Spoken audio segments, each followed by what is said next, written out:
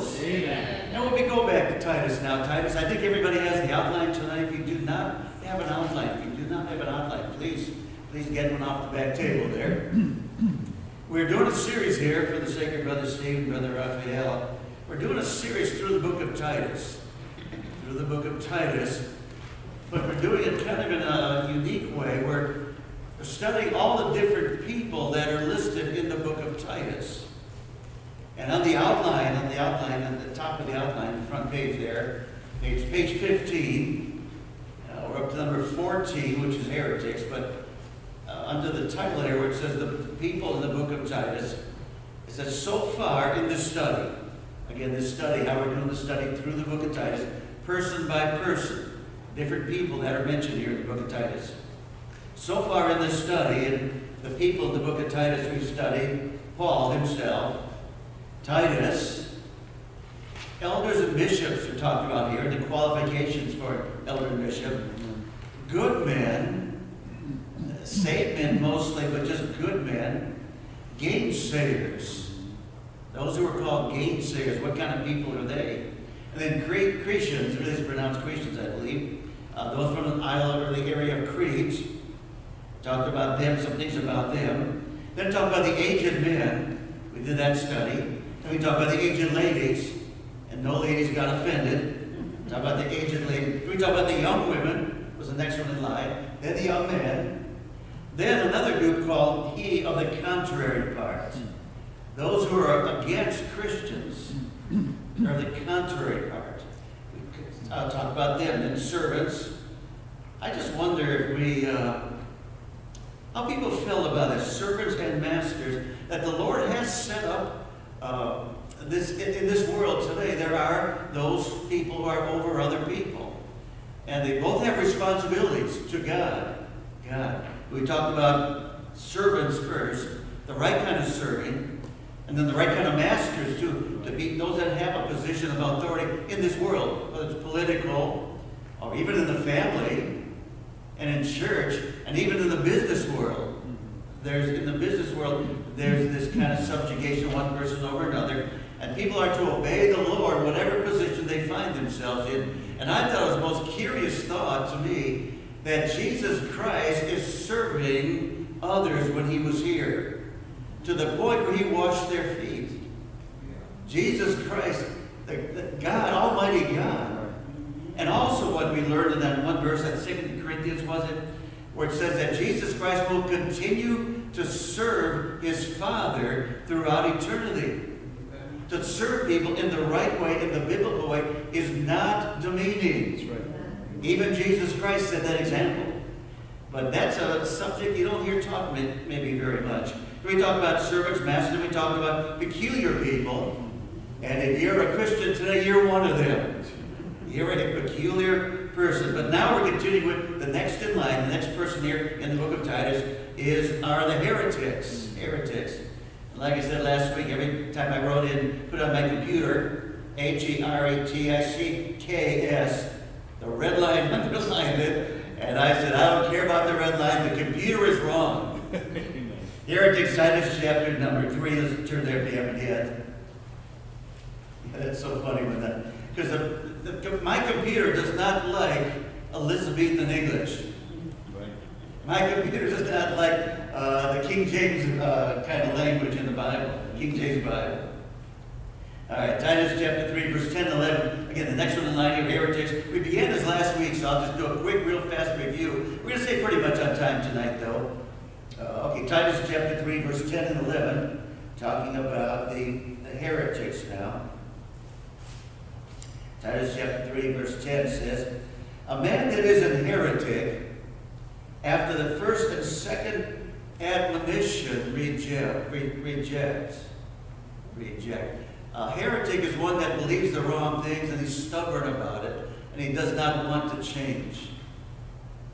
Christian, we have to understand this. There's some people that just don't want to know the truth. There's some people we're not going to be able to convince. Now, what do you do when you find someone like that? Pray for them. Pray for them. But a man that is a heretic, after the first and second admonition, after you talk to them, You've admonished them about what truth is. After the first and second admonition, reject.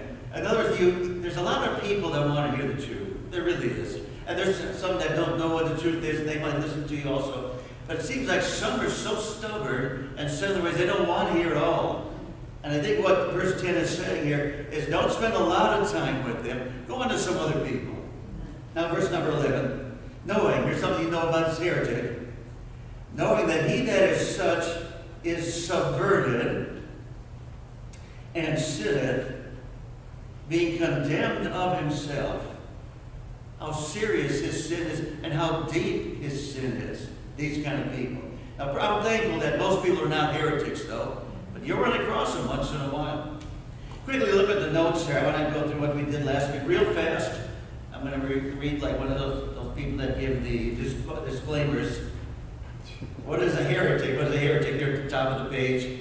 You see heretics number 14, then you see the verses that you see down. The first one there is heresy. Heresy is any belief or theory that strongly opposes established beliefs and customs, particularly the accepted beliefs or religious law of a religious organization. Within Christianity, it is any belief or practice that explicitly undermines the gospel. Right. Go down to that third one. Third where you see the brackets, the third one.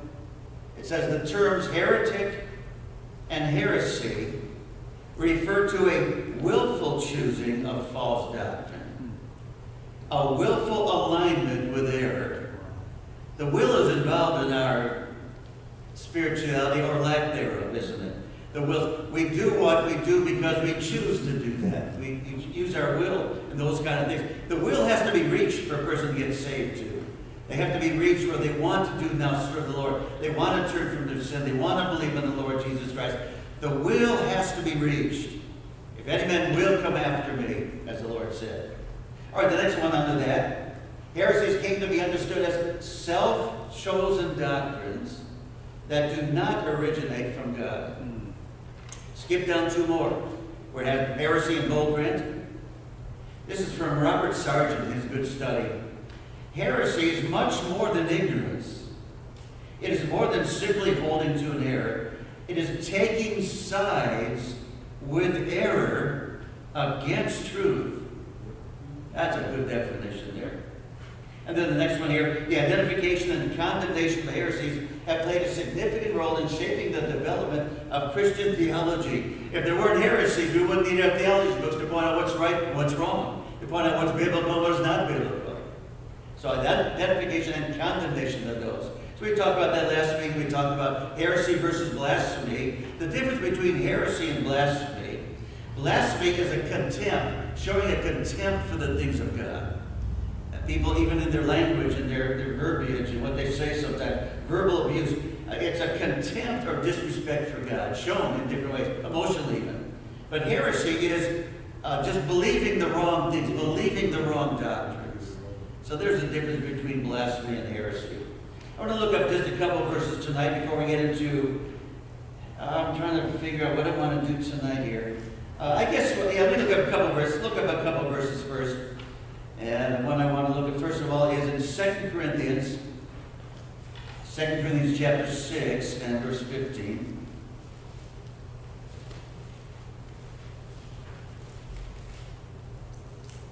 Just 2 Corinthians chapter 6, verse 15. It says here the difference between Christians and non-Christians in particular. But in particular, 2 Corinthians 6:15 says, and what concord hath Christ with Belial? The word concord means to get along with, or agree, or disagree. What agreement, what concord hath Christ with Belial, the devil? Or what part hath he that believeth with an infidel? Of course, those are rhetorical questions. And what's the answer to those two questions? None. None. There is no agreement between Christ and Belial, again, a name for the devil. Or what part hath he that believeth with an infidel? No. We don't get along at all. Certain people we don't get along with. Now, we want to win them to the Lord. We want to influence them. We want to teach them. We want to try to reach them somewhere. We pray for them. But there is no agreement. There is no agreement. Oh, I'm trying to think of that one verse. No, I'm not going to think. Another verse I wanted to bring up. Anyways, let's turn now to chapter 11, verse 4. And while we're turning to 11, chapter 11, verse 4 in the same book yet. man is an abomination to the just. Right. And he that walketh in the right way is an abomination to the wicked. So, an unjust man is an abomination to the just. An unjust man is an abomination to the just. Who's the Christian in that verse in Proverbs? Just is the Christian. An unjust man is an abomination to the just. And he that walketh in the right way is an abomination to the wicked. So as Christians look at lost people, now again, we're trying to win them, but that verse in Proverbs is really interesting. It's abomination. That's a strong word. We don't like to see the lost people around us, do we? There's a reaction we have. There's a repugnancy we have. We see the world around us, and we're trying to win them too. We need to keep the right attitude about that. But that verse there, an unjust man is an abomination to the just. And he that walketh, it's not the right word, but he that walketh in the right is an abomination to the wicked. So we look at them and they're an abomination to us. They look at us and we're an abomination to them. So that one verse, there's a lot of abominations going on in that one verse there. What's it say? There's a difference. There's a separation there. That's what it's saying. Now, 2 Corinthians chapter number, 2 Corinthians chapter number 11, verse 4. We see the differences here too. He that walketh in the right way is an abomination to the wicked. Anyways, okay. 2 Corinthians chapter 11, verse 4. For he that cometh preacheth another Jesus. Be careful. You might hear the name Jesus from some of these TV evangelists and others, but it's not the biblical Jesus. It's another Jesus. You have to have the right one. Cometh preacheth another Jesus, whom we have not preached. Paul says, another, they got the right name, but it's not the right one. Whom we have not preached, or if you receive another Spirit, another Spirit being the Holy Spirit of God. Do you know what a false spirit is? Will you recognize it when you see it? A false spirit. One of the ways I like to bring up is that the Holy Spirit of God gives you the fruit of the Spirit. Now, that's not hard to figure out. The Holy Spirit of God gives the fruit of the Spirit, and the first three listed in the fruit of the Spirit there are love, joy, and peace. A false spirit tries to give you love, joy, and peace without the Holy Spirit of God. A false spirit tries to give you love, joy, and peace without salvation, without being born again, without believing in the Lord Jesus Christ. That's a false spirit. So anyone that tries to give you love, joy, and peace, but doesn't talk about Jesus Christ and doesn't talk about being born again, that's a false spirit. Right. Yes, sir. False spirit. Right. Important, isn't it? We need to know this because the Bible says in the latter times there's going to be more false prophets around. And we are living in the latter times. Right. So there's a lot of them around us. Be able to recognize that. Love, joy, peace, the Holy Spirit of God, that's the fruit of the Spirit. When you're born again, the Holy Spirit of God puts that in your heart. That's part of the fruits that He puts in a Christian's life. That's part of that being born again. Amen. But the other ones try to give you love, joy, and peace also. But without the Holy Spirit of God. Without salvation. Without Jesus Christ. Without the Bible. You see the difference? That's a false spirit. Going on here, it says, you receive another spirit now, which you have not received, or another gospel. Another gospel which you have not accepted, you might well bear with him. Another gospel. Another gospel is a gospel that does not include all the parts of a gospel, of the real gospel. The whole thing is needed there. Otherwise, it's another gospel. Another gospel. Let's look back at our notes now. At the front page, let's go. I'll go to the front page, I guess. At the bottom of the front page here, you see the line there, about 2 or 3 inches from the bottom of the page. See the line underneath the line? You see it says, how do false doctrines come about? Why do false doctrines come about? And when? When do false doctrines start? Turn to 2 Peter chapter 2, verse 8. 2 Peter chapter 2, verse 8.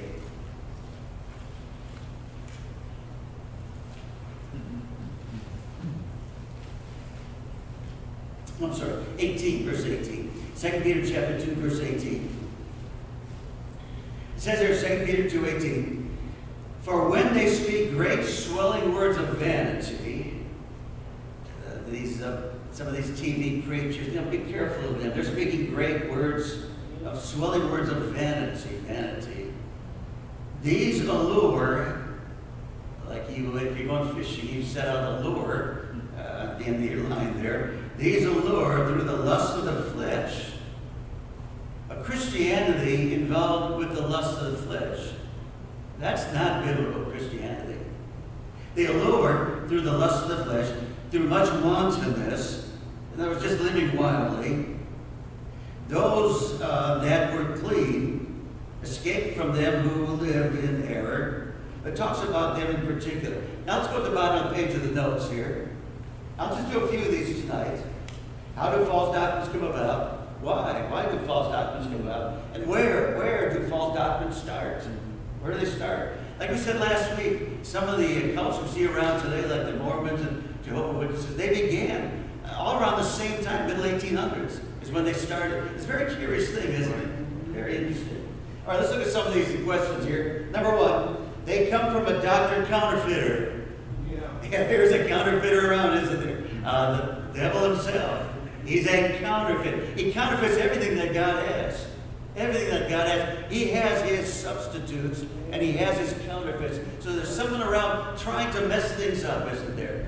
There's someone around that's not like the things of God. Right. And his goal is to destroy the things of God, to keep people from getting saved. Yes, so interesting there. They come from a doctrine counterfeiter. Why do they counterfeit? Well, to deceive people. Yeah. Another reason they counterfeit is for personal, I put it down here in my notes, personal enrichment. Make merchandise of you. Yes, sir. The false prophets, they're in it for the money. Yeah. Be careful. All their blessings seem to be attached with some kind of money amount. Yeah, right. If you want God's blessing, send me $100. If you don't send me $100, you don't get God's blessing, is what they're saying. It's attached to money. Their blessings seem to be attached to money in some way. So they come for a doctrine counterfeiter to deceive people for personal advantage, to corrupt the Word of God. Yeah. It's so much easier to corrupt than to build up, isn't it? It's so much easier to destroy something than to make it. You know, have a brand new car you bought or somebody bought on the road there. You think of all the work that went into the man hours and what it cost, brand new car. And one car can come along, you smash into it, and that work, all that work is gone in just a second, matter of seconds. So much easier to destroy than to build up. It could take years to build up a church. It can be destroyed so quickly, so soon, so easily sometimes. So number one, they come from a doctrine counterfeiter. Number two, and this is an important one, it happens when people following a person or a personality, rather than learn and believe the inspired, preserved Word of God. Right. Like I said last week, I had to do this a little bit last week, there's a power in personality. Yeah. There really is. That's why not everybody can be a leader in different ways. But certain people have that ability more than others. Some have a stronger personality than other people do. There's just a powered personality. And that was up to the Lord to give what he wanted to every one of us. So we have a powered personality, but some have it more so.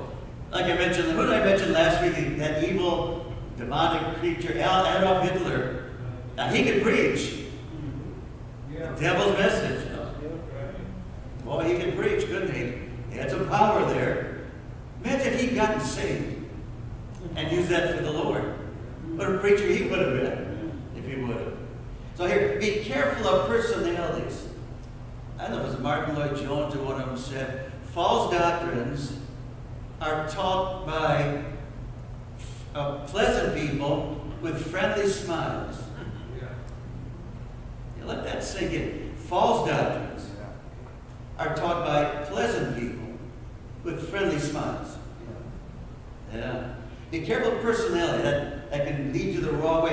Don't follow a personality. Look well into their background. Look well into their life. What do they really believe? What do those TV evangelists really believe? Some of them don't even believe the Trinity. Some of them don't believe in salvation by grace. Look into their background. Find out what they really... Don't get overwhelmed with their personality. Don't get overwhelmed with their preaching style. Be careful. Look into what they really believe doctrinally. Doctrinally.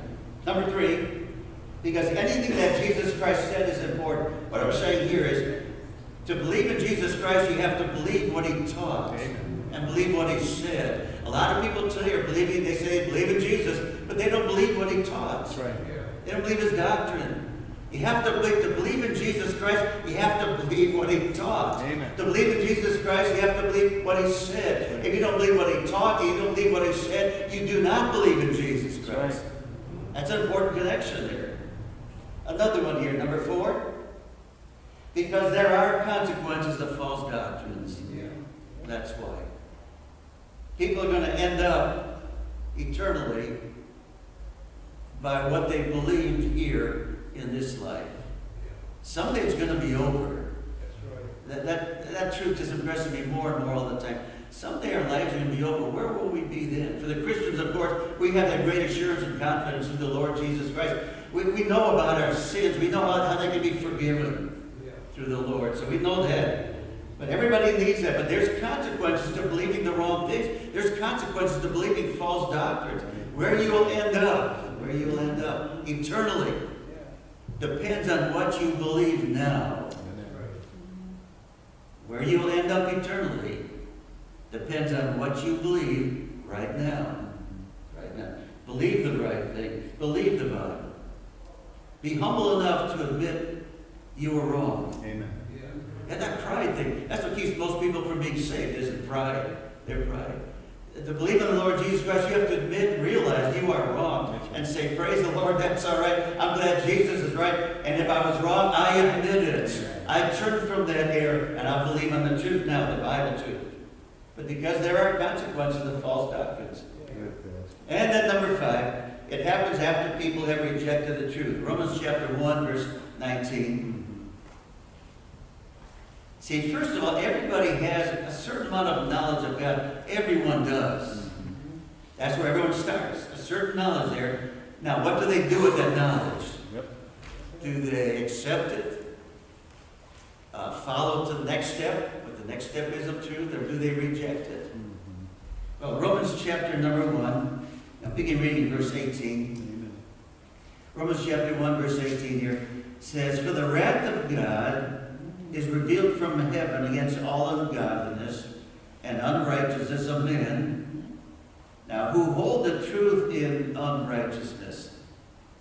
That last part seems like it's not even possible. How can you hold the truth in unrighteousness? You can't. But they tried to. That's the problem. Now, verse number 19, look at this. Because that which may be known of God, is manifest in them. Everyone has a knowledge of God in them, according to verse 19. Because that which may be known of God is manifest in them. It's revealed there. For God has showed unto them. Now, for the invisible things of him, invisible things are seen from the creation of the world, are clearly seen. Visible evidence of the invisible God. Amen. Of the whole world clearly seen. Being understood too. So they see him, they understand him. The things that are made, even his eternal power and God, so that they're without excuse. They know enough to make them guilty. Now, what do they do with it? Verse 21. Because that when they knew God, they glorified him not as God. That's right. See, everyone has a knowledge of God, a certain understanding. Now, what are they going to do with it? That's the question. Because that when they knew God, they glorified him not as God. Neither were thankful, but became vain in their imagination. It didn't start out that way. They became vain in their imaginations. And their foolish heart was darkened. Professing themselves to be wise, they became fools. Not believing the Lord Jesus Christ is wise and his word is wise, they think they are wise in these things. That's why you're fighting that kind of educational thought, that kind of foolishness, that kind of lie in people's lives. They need to turn from that to believe. But we'll pick up with this again next week. Well, it was good to be here tonight, wasn't it? Amen. The prayer time. Good to have our guests tonight. Again, Brother Steve Williams, Brother Raphael. Talk to them after we close here now, too. But good to have you here, learning the Bible, finding what a heretic is, and finding out you're not one of them. That's the best news we had tonight. When you're a Christian, you're a believer in the Lord Jesus Christ. You are not a heretic. By the way, if you're not saved yet, why not believe in the Lord Jesus Christ now? Amen. You'll never, ever regret it. That's right.